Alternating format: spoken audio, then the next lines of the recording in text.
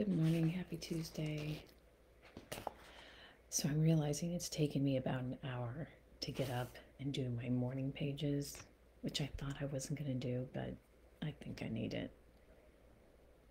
So day 4, morning pages, and then it's about a 30-minute YouTube IM, which I listen to and follow along, and it's about 3 pages. And when I first made this journal, it's like an 8x10, and I thought it was too big, but it's perfect for this. So I found this affirmation Saturday, and I wrote it a few times, maybe Saturday, Sunday.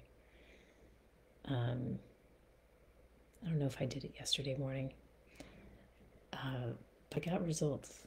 I love the feeling of receiving money, and I've been looking for this for my Bitcoin login, and I've been looking through all these notebooks I thought it was in a little notebook, and then yesterday I've had this notebook sitting around. Anyway, I opened it to the front page, and there was my Bitcoin. And what I thought was a $30 balance is now over $300. Then I got a check from an insurance company because my car got hit a couple weeks ago, but I got a check, and then I got a notification that I qualify for some other pandemic aid. Yay!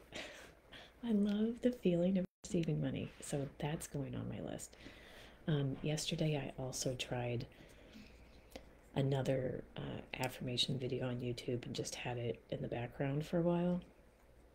And then there's an app called Insight Timer, and it's supposed, you can use it during meditation. It's got Tibetan singing bowls, and you can time your meditation however long you want it.